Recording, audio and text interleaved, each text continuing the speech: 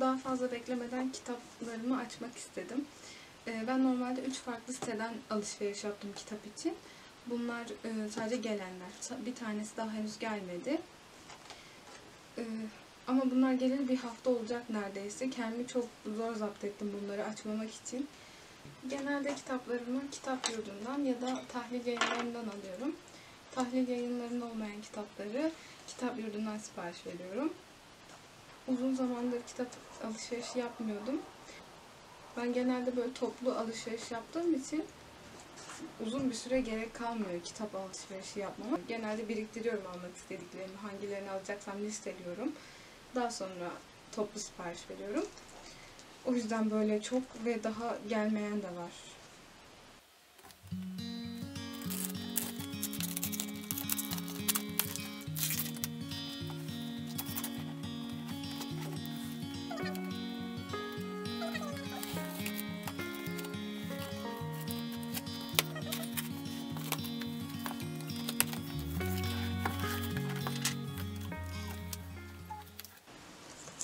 O kadar uzun zaman oldu ki ben sipariş verip açmayalı. Hangilerini aldığımı unutmuşum.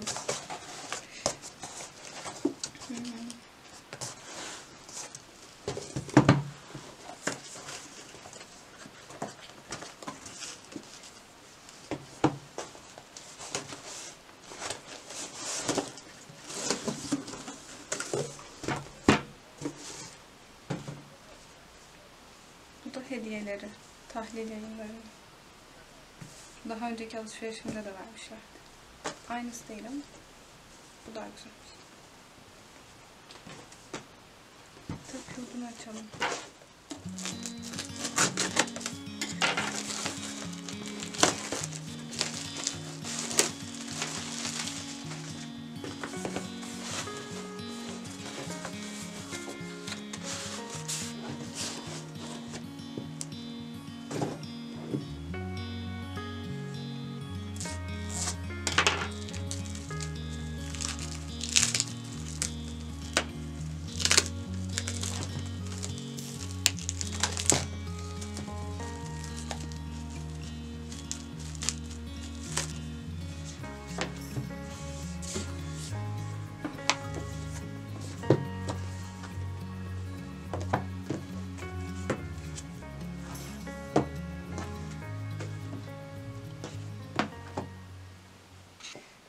Ben kitap alırken genelde Instagram'da 2 tane hesap var takip ettiğim. Onlardan bakıp bazı tercihlerimi yapıyorum. Mesela bu ve bu. Sosyal medyada en çok sevdiğim insanlardan biri Bekir Develi. Kitabını almayı uzun zamandır istiyordum. Böyle hazır toplu alırken de aldım. Hüda İnebit diye bir Instagram hesabı var. Bu kitabı orada görmüştüm. Ve klasikler.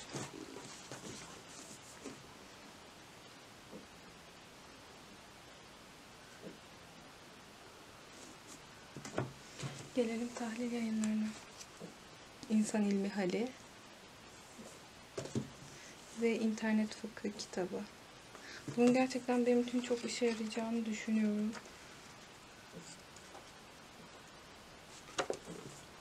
İnşallah.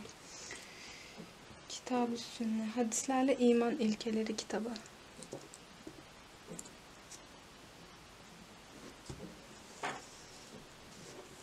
Instagram'da diğer takip edip önerilerini beğendiğim hesapsa Evzeminval.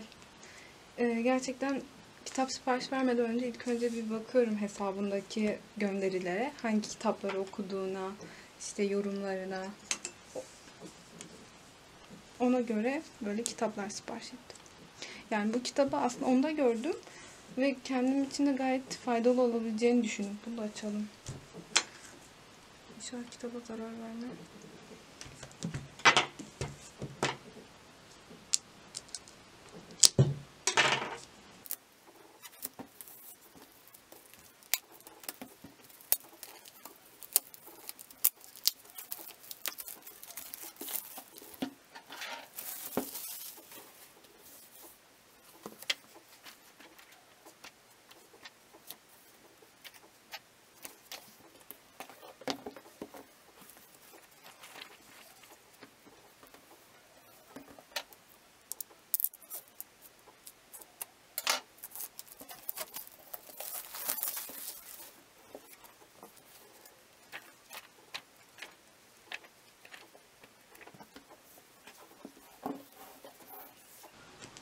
Boyutlarının daha küçük olacağını düşünmüştüm aslında ama tam ideal ve sevdiğim boyutta.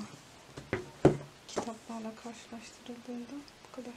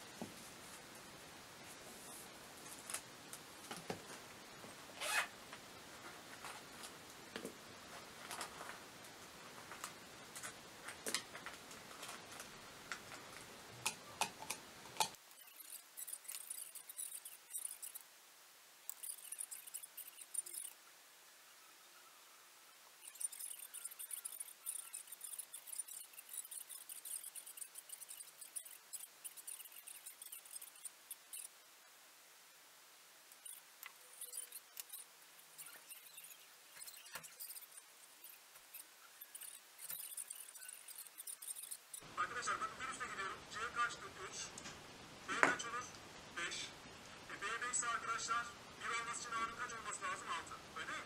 Bakın ben bunu arttırırsam.